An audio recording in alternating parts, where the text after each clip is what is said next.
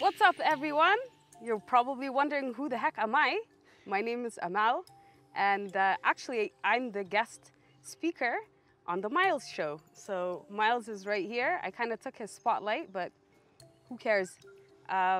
So I'm here as a guest, and I'm really thankful. The topic that we will be discussing is modern relationships and what it means to myself, what the experiences are like. Oh, before we get into that, I think maybe I should introduce myself, right? I think so. So my name is Amal. I'm a graduate student in the Counselling Psychology program here at USIU. I'm also Myles' classmate. This is how we become friends. And yeah, I think we can get started. What do you think? Yeah. You haven't told them we're good friends. We're good friends. I'm so sorry. Yeah. Apologize. Sorry to the viewers. All right. Thank you so much. That was a wonderful introduction. I mean, I think you're sharing even more than me. Should I just step out and let you control the whole show? Yeah? Maybe one day. Yeah, for sure, for sure. But thank you for coming. And yeah, as you said, we're going to be discussing about modern relationship. And yeah, we can even start off by trying to define what modern relationship, because I'm sure some of our guests are like, what do you mean modern relationship? Like, is it like a normal relationship? But like, what do you think is modern relationship to you right now? Yeah, it's really a good question, because in today's age, anything can be defined as a modern relationship. This is my thought process, my understanding.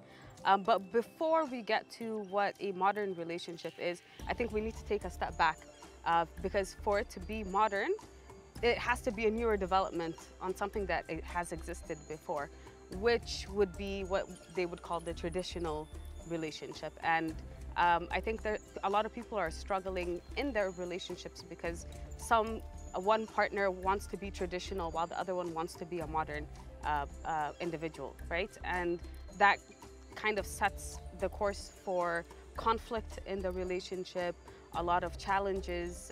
You know, your values are different, the attitudes are different. So just taking a step back, when you think of a traditional relationship, in my opinion, it's one that is usually between two people, right? You have the man and the woman. Generally, the relationship, the goal of the relationship is marriage. And so once you are in that marriage, you have some clearly defined roles and responsibilities between the two partners.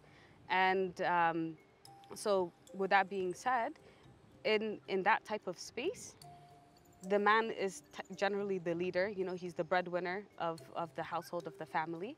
He goes out to work, and that's really his biggest role, is to be the provider for the family.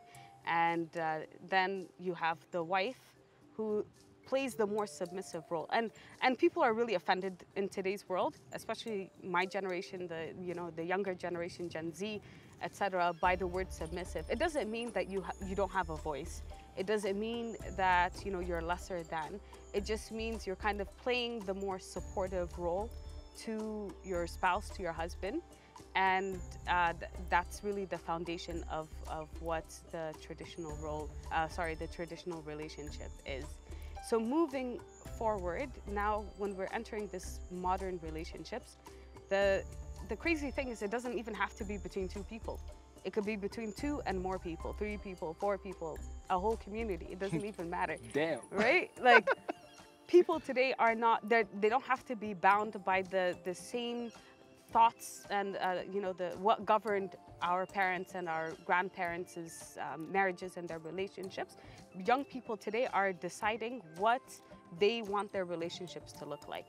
If I want 10 partners, if I want 2 partners, they want to be the executives of making their own choices about who they want to spend their time with, whether or not they even want to get married. I mean, that's a whole separate conversation. There's people who don't want children. And, even the definition of like gender roles, like what is a gender role, right? So I think in general, to say that we could fully define what a modern relationship is doesn't make sense to me, because it could be anything. There are people that are in relationships with inanimate objects, and they're like, they want to get married. Have you heard of this lady who wanted to marry the Eiffel Tower? No. Yeah. But did she? But I've had such I think stories. she either did or she has plans to. But you know that is something that is completely like strange for many people. You But would I hope. know of the girl that who married herself and she divorced herself. I mean, I have no words. I I think you know I would love to marry myself because I think I'm a pretty awesome person. But it's not enough, right? Like I'm enough for myself, but it's not enough to have a whole marriage and relationship. And it's just I mean it just gets messy over time.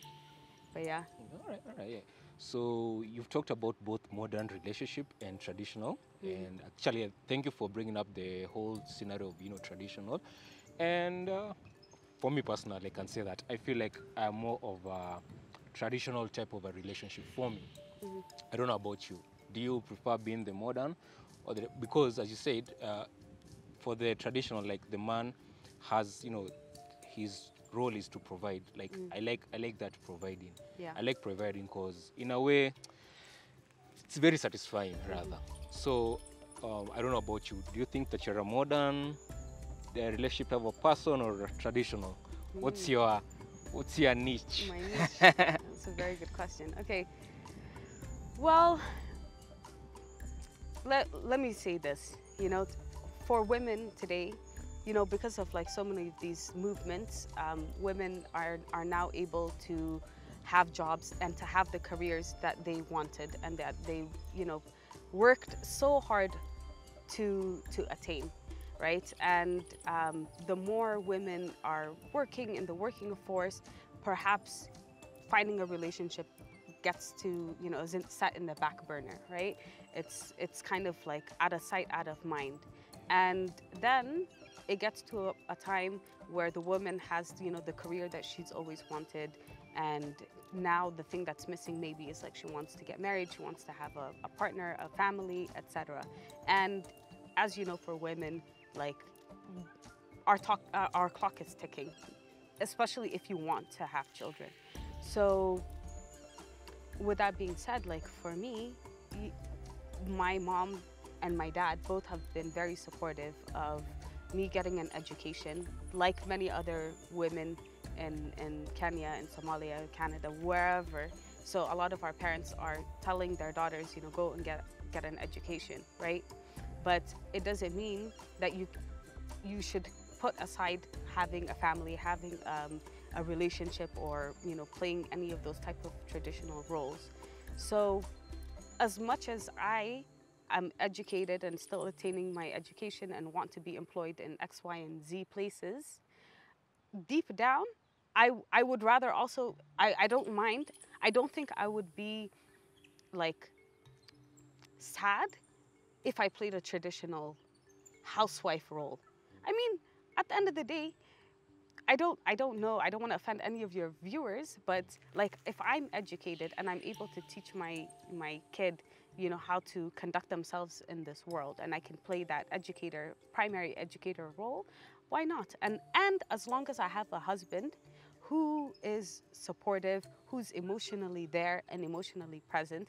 It's not only about being a breadwinner, because at the end of the day, like you're bringing money home. That's fine. You know, the husband. He is creating this foundation of financial stability, but there's nothing worse than a partner who just brings in the cash, and you, as a woman, you just feel like you're single in the household. You're just alone. You only talk about matters that pertain to either the children or the housing, or honey, you know, this the refrigerator is broken. So that's really more of like a technical type of relationship in a marriage.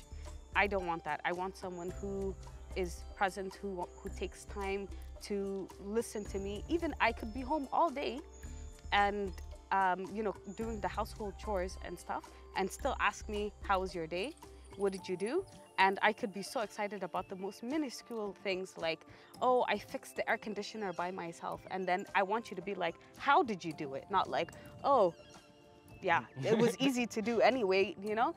So I think the goal is to always have a relationship where there's so much respect for one another. And as parents, like, you are, even without having children, because I don't have kids, right? So, but the partner needs to be emotionally available. And as women too, I think like we kind of hold a lot of like resentment sometimes to men, especially the breadwinner who's going out. Like, for example, the husband, the partner, he'd be at work and then, you know, he's like, okay, he'll send a text message and say, I'll be home in like 2 or 3 hours. Just gonna hang out with the boys, right? And women would be like, generally they should be okay with it because it's not an everyday type of occurrence. But a lot of the times, like in a situation where there are kids, like the woman has been home with these kids, the kids have been driving her insane. She wants a break too. How dare you go out for 2-3 hours after work, you know? Like, come and take care of these kids. Because I think kids are a lot of work. Like, I'm an aunt and my older sister has 2 kids. Just even watching them, and they're, you know, a toddler and what do you call someone that's like 5, 6? Still a toddler or a child. Some child, you know? So, and they're crazy because they never stop. Like, they just have so much energy. And I think those kind of moms really feel that their partner is not supportive because they're not at home dealing with the craziness of 2 or more kids. And, but yeah, I think to answer your question finally, I would say I'm more of a traditional, I fall in the traditional type of realm. But with a little bit of modernity. Yeah, which is okay because I actually even wanted to, you know, to emphasize, like when I say, like personally me being a traditional, doesn't mean that I wouldn't want like a woman to, you know, to try and, you know, get her own bread. You get, Yeah. like, as you say, traditional with a little bit of modern, like if she, like you said, like for example, like, you know, nowadays everybody's accessing education. You know, education, like for example in Kenya it's free, so everyone can attain education. So I wouldn't want to be in a position whereby I have like a girlfriend or a wife who's, you know, who has a degree and I'm limiting her to stay at home. Like, if she wants to work, well and good, the better for me. Like, I don't have to buy her hair, I don't have to buy to make her nails, you know, like some things she will do it for, you know, by herself. Like, I don't mind providing the bigger part, but at least, you know, even her to feel good, like as you say, you know. So yeah, like the traditional with a little bit of modern it is, because like I said, the world is quite different. And there's something you've mentioned about submission, and it's something I've actually seen it being a very big issue, especially in most relationships. Like, you know, when you tell a girl like, I want a submissive girl, most women think it's all about, it's like slavery. Yeah. What's all that about? Like, you know, like, you know, being submissive is not like, you know, you're being controlled, but you know, it's all about, you know, just doing. Or what do you think submissive is, rather, for your point of view? I think the definition or the connotation of the word submissive has changed over the years, because there's, you know, the dominant, like, you've heard all of this alpha male, beta male talk. Sigma. Sigma. You know Sigma? I don't know. You know Sigma? What's a Sigma male? I'm a Sigma. What We are does that the mean? rare. We are bigger than alpha males. Yeah. We are very chilled out, but we have this kind of. Check out. I talked about it in my show. I actually talked about it. I'll send you a link. Yeah. But there's also a Sigma male, very rare men out there. But yeah, they have had the all alpha male, alpha female. Nowadays even there's alpha female. And it's crazy though, like those are the ones that are like loud and boisterous and everywhere on social media, on TikTok and everything. And it's like, I'm an alpha male. And it's like, shut up, you know?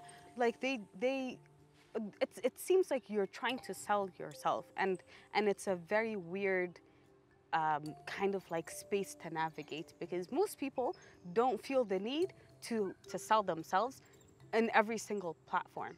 And the more you know, that they are saying, like, it's like saying I'm a man, and then like, who are you trying to convince, us or yourself? So it just becomes a little bit weird. And these words, like, they're just being weaponized in all directions. You could say the word submissive without saying the word submissive. Maybe you could be like someone who has traditional values, you know, like the English language, you know, the vocabulary, there's so many words. In fact, you don't even have to say it in English. You could use it in any other language that you want. So it sounds cheap. And it sounds like a way, once you open that door, it kind of leads to disrespect to many women, because the word submissive, because of the way that it's changed, like now, then the woman is expected to stay in a relationship when the partner is cheating on her. Like, oh, you're supposed to be submissive, like I'm the breadwinner. So does that mean you have the right to be disrespectful, to go and have multiple affairs, to go have different baby mamas and children while you're still in this relationship? Like, I feel like it's used as a way to control the amount of like capacity a woman should have in the relationship, or how much power she has. And so, yeah. Well, what was your question? I was asking about the submissive, Yeah. right? But I think you've clarified some few things, like the way you're telling me about when the relationship is going rock bottom, and then like a woman's not just supposed to be there for it. But for me, I think submissive, it's all about respect. Like respect of a man has been left because he has lost his job. Yeah, the lady takes the kids and goes back home. So such things, they were there. So at least that's something that has been seen. So yeah, you've talked much about it.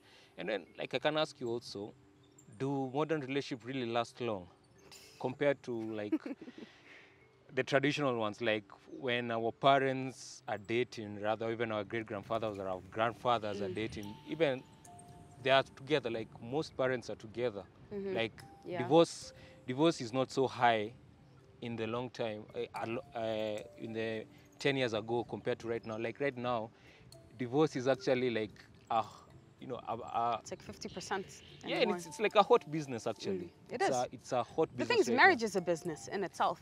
So to get into a marriage, like you're already signing a contract, and that's a business type of relationship. Like, I don't know, marriages are not just about love and all that stuff, because eventually that spark dies. So it's the long-term relationships are really built on like commitment, which is different than just like love and feelings. Have you seen people getting a divorce? Like any of those talk shows that have like the divorce court? Yeah. You never have thought these people loved each other, right? So Yeah. I really don't think that when people are entering marriages, like it's not just, don't think about love only. Think about the values of this person. How can you see them like 10, 50, 30 years? You've heard of all of these icks that people have, this term that people are using, like, oh, he gave me the ick, and it's just a new way of saying like, oh, like it's just gross.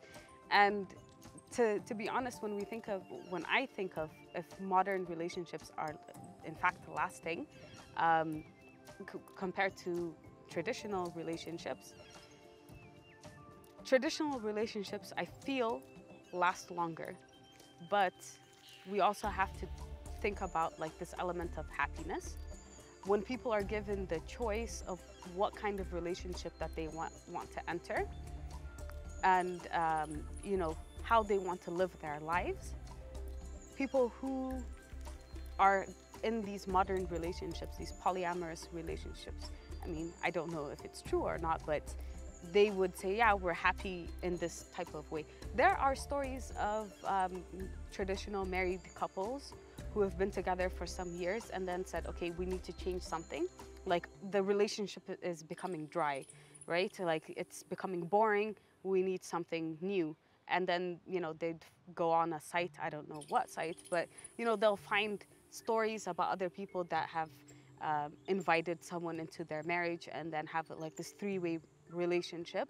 And they're like, yeah, if we had done this like 10 years ago, we would be so happy. I mean, there's no way of really quantifying how happy that they would be. But given the choice of what kind of relationship these people want, then I think you have to consider the happiness factor. In traditional relationships, like, I'll give you an example. My parents have been together since my whole life, and even shortly before I was born. And in my culture, it's very common to have either divorced many wives from the man's perspective, and or to have more than one wife, right? So it's quite common. And my uncles, I think all of both my aunts and uncles have been in more than one marriage. And my dad is the only one who's been married to the same lady and has one set of kids, if that makes sense. Like, yeah. So it's quite rare to see this, especially at someone like my dad's age, where all of his age mates are onto their 5th, 6th marriage and 4th, 15th family. So I really respect him for that, especially given the chance that if he did want to have a second wife, like, he's more than financially capable of doing so, but he's decided not to, and to just be a one wife and one family man, which is great. So, but, you know, of course, no marriage is perfect, and my parents have had conflicts where my mom would call me, oh, your dad, yeah, he's done this. And then my dad would be like, what did your mother tell you? Oh, she's not, no, she must be crazy or something. And so just having to play this mediator role between the two, it's, you know, sometimes I'm like, anyway, it doesn't matter what I say because you guys will figure it out as mom and dad. Like, you should never let your children infiltrate the marriage of parents, right? So I think they just wanted to vent, and which is totally okay. But there was a time that my mom's mom, my grandmother, was staying with us, and, you know, things, I think the conversation got a little bit heated between mom and dad, and my grandmother was like, shh, to my mom, right? Like, shh, don't say, don't say anything, don't talk back to your husband, don't say anything. So, and I know very well from my grandfather was quite abusive to my grandmother, and he was abusive to his kids, like my mom and all of her siblings. So she, aka my grandmother, is very used to, she's the, what you would call this submissive, pretty much voiceless type of woman, and just taking and enduring all of this type of, like, psychological abuse, emotional abuse, all of that, all for him to just divorce her some years later with nothing, right? And it's just, yeah. So to be honest, like, there's good and bad in both of this modern relationship and traditional relationship, and every relationship is different from one another. So if you're in a abusive relationship, the best thing, whether it's modern and whether it's traditional, it doesn't really matter. What matters is the safety of people, and being able to get the support that you need to get out of these type of relationships. And to be honest, yeah, like, who cares if you're dating someone for 6 months or in a marriage for 15 years, if at the core of it you're scared of your husband, you're scared of your wife because they are emotionally and physically abusive. Yeah, it doesn't really matter. Yeah, I like how you have emphasized on the terms of, especially if it's abusive. That's quite important because so many times people don't see the red flags as early as possible. So it's quite important, you know, even for, you know, both men and women to feel safe, you know. Like recently in this year, I've seen so much, even I don't want to say surprised it's been there, but you have seen it even on the whole social media, you know, prominent men, like, you know, actors and, you know, rich guys, they've gone through abusive relationship and they've been quiet. And it's been a long time, you see, and they've been in that situation for a long time. It's only that people don't see it, and rather, if people see it, they make fun of it. Like, I've seen so many memes of, I don't want to talk about, you know, those gentlemen out there who have gone through this, but you've seen memes about them crying, you know, because they're in an abusive relationship. And it's quite important that, you know, people to be safe when it comes to a relationship. Yeah, we've talked about, you know, relationship don't last. Yeah, modern relationship don't last, but, you know, we have to also talk about how hard it is. It's very hard to date. I don't know about you know, for other people, but I'm just saying in terms of the statistics that are there that I've seen personally, but it's quite hard to date in the modern relationship. And for you, what do you think are the, you know, causes for making the modern relationship to be hard? Okay, so why they're hard? okay, these are my thoughts. I feel that a lot of people are, nobody's really in a committed relationship anymore. Um, and I say that because the amount of like options that people have, and by options, I don't mean options of like longevity of a relationship. I mean something quick, something like right now, oh, you know, the sneaky links and whatnot. Like there's just so many ways for people to be, what's the word? To like cheat, you know, or to be, to do whatever it is. Like you have social media, which in itself I think is such a positive in the world, but it has the equal and maybe even more greater negative impact on people's self-esteem, on people's views of what relationships look like, and the portrayal of their relationships. Like people want to say, oh, I'm in the best relationship ever, da da da da, and then meanwhile it's just like, I wouldn't even want to be part of that type of relationship. So condescending, you know, people are maybe even talking about like liking so many other bodies on social media, and there's just so many more ways that people can hide their infidelity.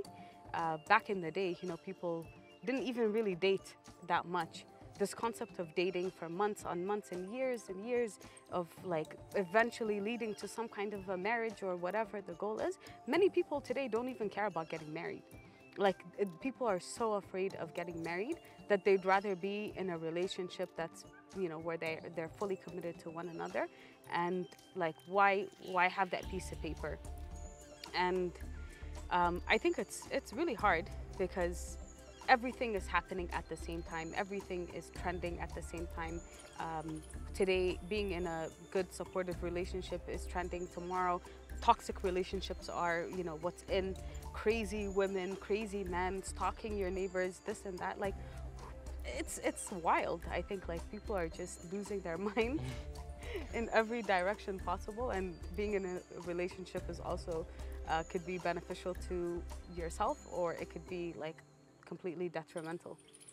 I'd rather be single and like happy than to be desperate to be in a relationship for the sake of being in a relationship. And I think a lot of people, they just are lonely.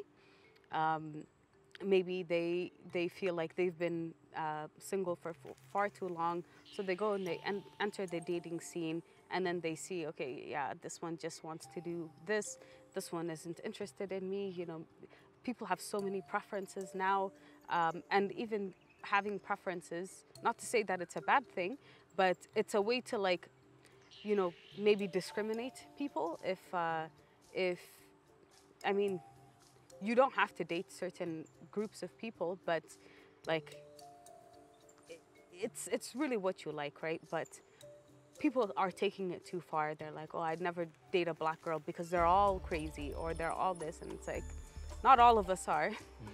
Some of us maybe, right? And but then you have all of those dating apps, which I think are just absolutely trash. Like the things that I've been on Tinder when I first came in, I was like, no, this ain't it. And what people are looking for, because I think even on dating apps, like people feel bold enough to share exactly what they're looking for, and here I am just thinking like, what kind of a world is this?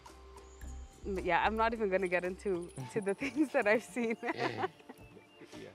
Yeah. But you know, actually in these dating apps, it's not actually dating though. No, it's not. It's just hookup culture. Yeah, it's a hookup culture. So yeah. And it's sick. Like, okay, I think. Okay, these are just my thoughts. This hookup culture is it's so dangerous for a lot of people, both men and women. You never know what you're gonna get into. Like, there's people who actively say, I don't want to know you. I just want to like boom, boom, boom, boom, you know?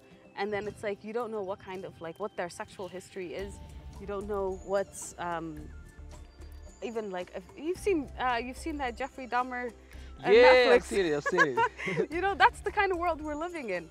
And it's just super dangerous for, not only for women, like for men too. So like, there's people that, let's say, you know, you dress nice and you look like you have some money, they'll invite you to go for a drink and then rob you, have like a gang of guys there to take all the things that you have. And yeah, so it's really dangerous. Like, what happened to organically meeting someone at the bookshop, you know, or at a park? Like today, if anyone approached me, I'd be so afraid. I would say, don't talk to me. And in fact, that was one time I was in one of these shops, like I was at the mall, and I was, you know, just doing my grocery shopping, and this guy came up to me, and he kind of like, I had my headphones in, right? So he mumbled something, and I just gave him like this death stare. I was like, excuse me? And then he kind of mumbled it again, and I was like, okay, that's weird. And then he mumbled something again, so I was like, what, right? So aggressive, and I really didn't mean it, like, because I had my headphones in, my music was blasting in my ear, etc. So I was just like, I was annoyed that someone was, you know, trying to talk to me. And mind you, he was actually a very, like, attractive looking guy. And then the guy's like, oh, sorry, and then he kind of, like, left. It took me a while to realize, like, this guy was, maybe he wanted to meet me in this organic way that I just mentioned, and I just shut it down completely. So, yeah, I think it's just very challenging. Like nobody wants to be a sucker, you know, for like love. Nobody wants to be the person that shows like that they care about the other person, to be like to want to care for them. There's people that are, you know, talking to each other in that talking phase, and then you don't text me for like a day. There's so many rules. Oh my goodness. There's like, one of the rules is if I, you know, these are unsaid rules, right? If I sent you the good night text, like, it's on you to text me tomorrow morning. And if you don't, like, this is over, it's done. I'm never speaking to you. Block, delete, whatever, right? So people are just triggered so quickly today that you don't even have to do anything for someone to just walk away from that relationship. And people's boundaries are kind of like being set in stone. They know what they will take from a partner, what they will accept, what they're willing to, you know, set aside and let go. And the standards, like, it's okay to have standards. I think by all means everyone should have, you know, good standards and high standards, but standards that are attainable for people, right? And some people just aren't able to meet those types of standards. But the bigger issue is, like, you have to be able to meet the needs of people, like the emotional needs, the financial and the physical needs. Like, there's the whole, the love language, right? Like, what's your love language? Do you know what your love language is?